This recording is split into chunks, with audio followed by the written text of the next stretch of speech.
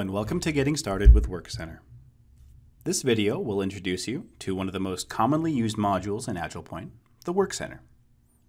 This is a module that most every user will interact with on a daily basis to access their applications and manage their work.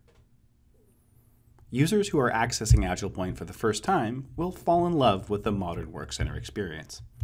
However, we recognize that many customers coming from prior versions of AgilePoint may want to stay with the classic WorkCenter interface for some time. It is for this reason that we have implemented controls that offer flexibility as to when the new look and feel is rolled out. So to control this, let's first go to the Settings module. Now within Settings, my first icon here on the left is for WorkCenter settings. I'm going to navigate over to the classic WorkCenter settings. And let's scroll all the way to the bottom. Now there are two toggles here that we'll discuss. As a tenant administrator, you can control the default WorkCenter experience for the entire organization. As you can see down below, I have Modern selected, but for previous customers of older versions of AgilePoint, you may want to start with the classic experience. If you'd like to give users the ability to swap between the modern and the classic WorkCenter experience, I would simply hit this toggle here, and our users can choose from their WorkCenter. Having covered those settings, let's go back to the WorkCenter, and we'll go through the widgets that you're seeing here on screen. Starting with the overview, I have a task overview here showing me tasks by status. In my case, I have 7 that are overdue, 1 that's currently assigned to me, and 1 in a new status. By new status, I mean that this task is assigned to a group of users and can be claimed if I have the bandwidth. Down below, you're seeing estimated time to complete. This is analyzing my past performance and giving me a rough estimate to clear all of the work items that are currently assigned to me. Under the Task Summary view, I can see when tasks are coming due. In my case, nothing in the next hour, but I do have 1 task due over the next day, as well as 1 over the next week.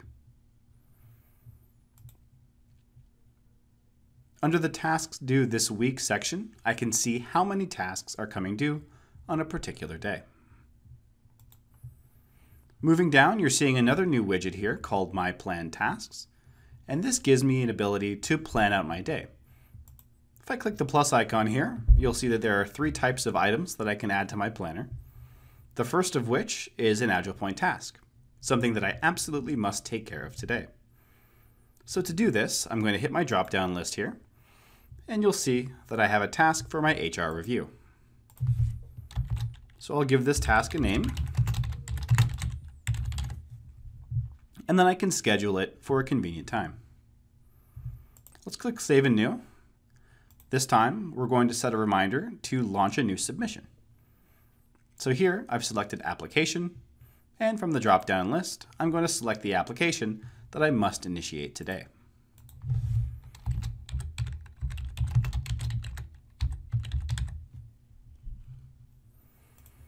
And lastly is a note to myself. Now this has nothing to do with AgilePoint, but again, simply an item that I must take care of today. So let's select Note to Self. I know I have a dentist appointment coming up, so I'm going to leave that note to myself here. Give my task a name, and let's schedule this for next Monday morning. Okay, so now I've set 3 different types of tasks that I must complete today. If I click on the gear, I can go ahead and see that in a calendar view. You can see not only the tasks that I have set for myself today, but also what's coming up next week and everything that I've done over the past month. Now, as you can see at the top here, I can toggle this through different months or different years.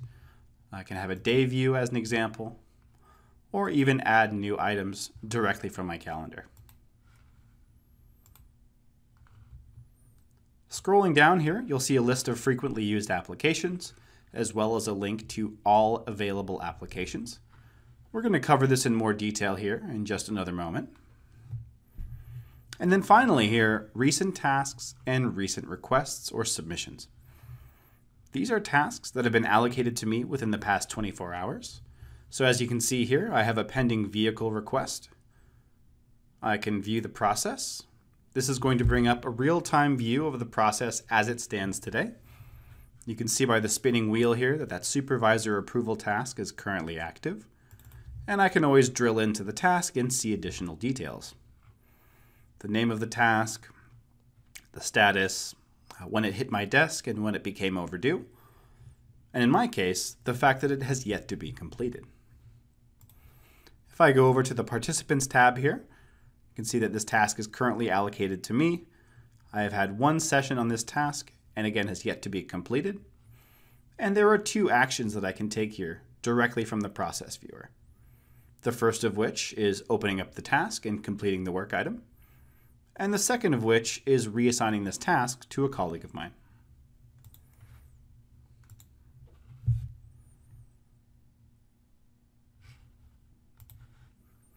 Moving over to recent requests, this is showing me process instances that I've launched within the last day. Now I have a similar set of options here, as well as one additional capability that I'll speak to. So taking the vehicle request as an example, again I have the ability to view the process.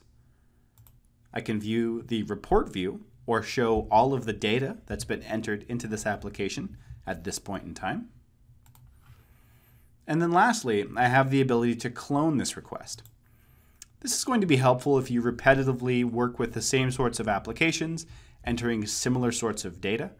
This is going to take all of the data values that I've entered into my previous submission and copy it over to a new process instance. Okay, so that concludes the overview. Let's get into the inbox here, and we'll start with tasks. Now you're seeing here that AgilePoint has now moved to a card style layout.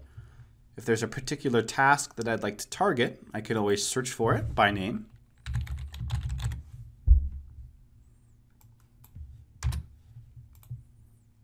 As you can see here, I can search by process instance name as well as by process model name, in addition to the name of the task. I have a variety of views here as an example, and depending on my role within the organization, I may see some of these and not others. Every user will see my tasks. Team leads have their own view, as do department heads and end-level managers. For my immediate work group, my peers, as well as all tasks.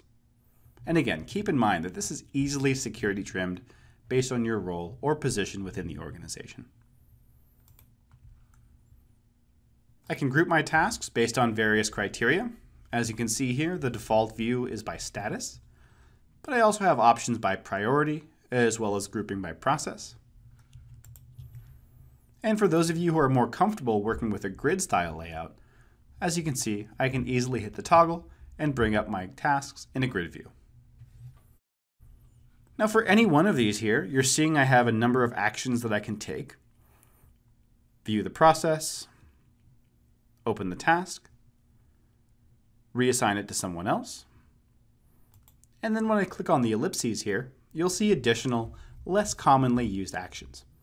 Things like canceling a process or a rework, releasing a task back to the pool, seeing details about the task, adding an ad hoc task to this process instance, canceling the task, as well as adding this to my watch list or to the planner. Now if I go back out of the grid view here, you'll see that I have similar sets of options here using my card style layout, viewing the process, opening the task, reassignment, and the same options under the ellipses. Now for this marketing manager approval task, this is showing in a status of new, which means that this task has been assigned to a group of users. So this task has yet to be taken. So what I can do here is just drag this into my queue. It's going to drop off my colleague's task list here. And if I decide I don't have time to work on this, I can just go ahead and grab this and release it back to the pool.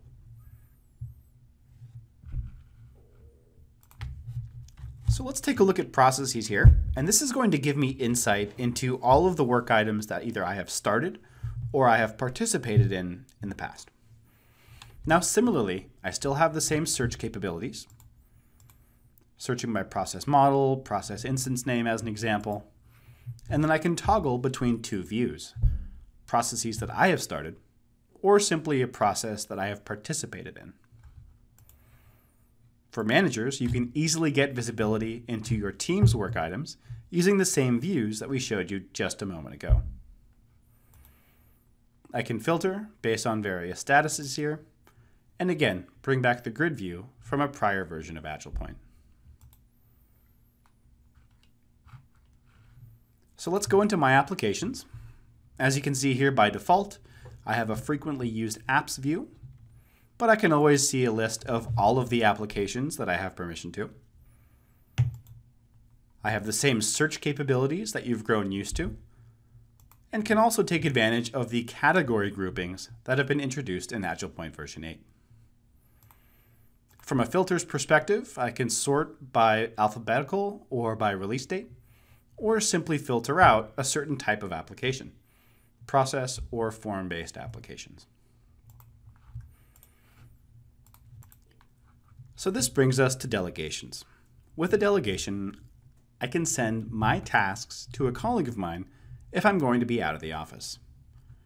So to set up a delegation, I would click the button in the top right-hand corner, and I would say, okay, send all of the tasks that are currently directed to the system admin to Lucas, as an example. Now, if our admin is going out of town, for instance, I can write a brief description and then easily specify when the delegation should apply. So in my case, let's just do it for a couple of days. I will activate the delegation, and then optionally, I can specify the days of the week that this delegation should apply. Now this could be for all days, or just for a couple of days, as an example.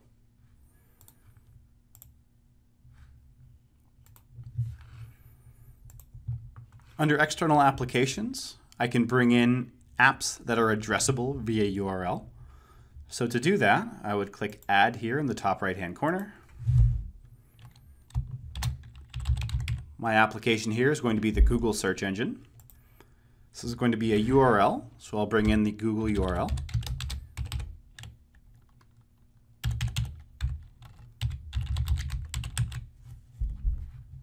We'll have this open in a new tab, and I'll give it an icon.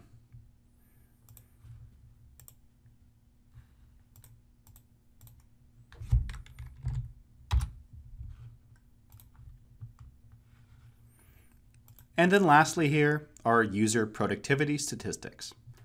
What this shows me is insight at a task and a process level, my own productivity, as well as the productivity of my team, if applicable.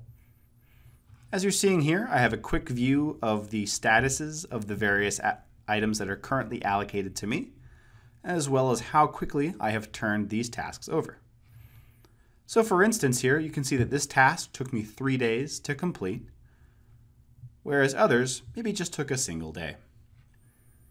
If I want to go back in time here and see how my productivity compares, say, to a couple of months back, for instance, I can simply select another month, another year, as applicable.